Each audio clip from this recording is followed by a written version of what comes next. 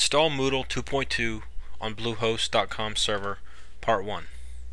This is the instructional video that will show you how to install Moodle 2.2 on Bluehost.com server. This video is broken up into two parts because Part 1 covers everything you need to do before you can actually install Moodle 2.2. And then Part 2 is the actual process of installing Moodle 2.2 manually on the server. There are a lot of new features in Moodle 2.2, and because of that, one of the upgrades is that it requires a PHP 5.3.2 server. I'm not a server guy. I just know that that's a number, and my server needs to be compatible. But since it is so new, hosting companies such as Bluehost, I don't know about the other ones, they don't offer Moodle 2.2 as a one script or a simple script one-click install. So that means if you're like me and you want the newest and the most up-to-date and stable version of Moodle 2.2, you have to manually install it on your server.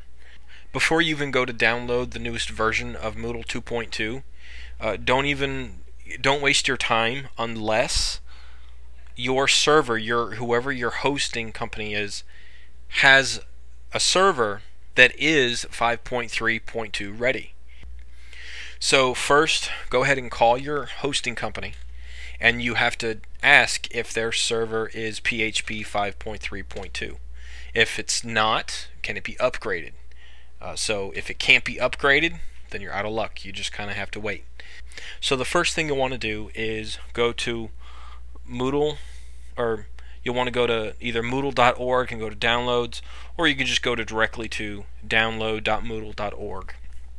And right here at the top they have current stable builds, and I downloaded this one instead of the one underneath it, even though they both say 2.2.1. That's because they said this one is usually a better choice if you're in an actual production instead of just the standalone 2.2.1. So I went ahead and clicked download, and it's going to ask you, it's going to start downloading the zip file.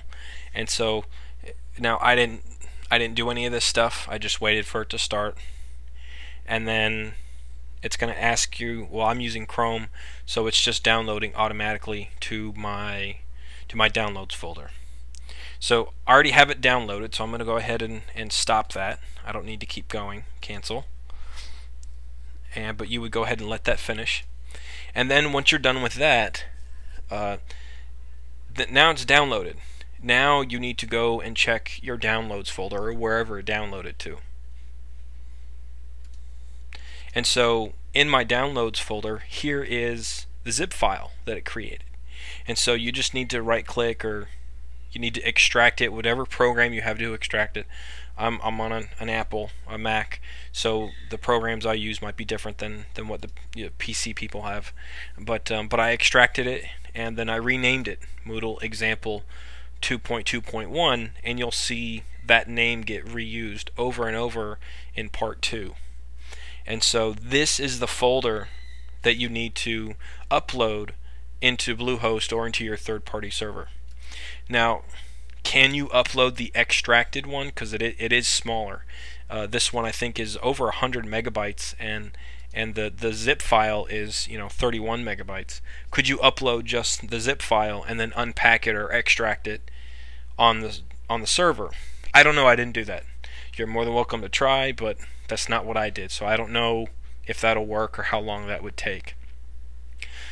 So once the downloads are done, and I've got this folder here, now it's ready to get on there. I can upload it. So I'm going to go into Bluehost and Bluehost.com, and then go to my control panel or cPanel login. And so now my domain is elearningwithmoodle.com. I've got my password saved in there, so I go ahead and log in. After that loads, go ahead and scroll down to the files section where it says unlimited FTP.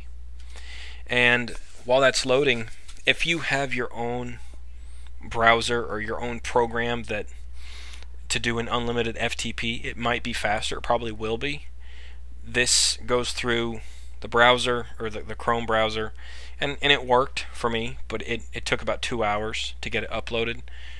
Maybe longer, I don't know. I did it before I went to bed at night. So if you have a program that is just for unlimited FTP uploads, well, then you can look into setting that up. But this works. It just might take a little bit longer. So first thing, you need to go in here and go to public HTML folder, and this is the folder that you want to put it in. And so before I do that, I'll actually click on this one because I don't want it to go in any of these folders. So I click on the public one and make sure that that's on there. And then over on the my local files, I navigate to wherever that folder is. So it just takes a couple clicks. And then here is that folder, the Moodle example 2.2.1. And then you just go ahead and click upload selected files and let it run. Depending on your network speed and your internet provider, it might go faster or shorter, but mine took, I think it was at least 2 hours, maybe 2.5 hours. So once you do that, once it's uploaded, then you can get started. But you have to make sure that you get all this stuff beforehand, and then you can go watch part 2, because it really is broken up into 2 parts. There's the pre-setup and then the actual part of installing it. Well, that's it of part 1. To actually see how Moodle 2.2.1 is installed on Bluehost.com server, find part 2 of this and check it out. I hope you enjoyed watching this instructional video on installing Moodle 2.2, presented with me, Thomas Bartley, as your presenter.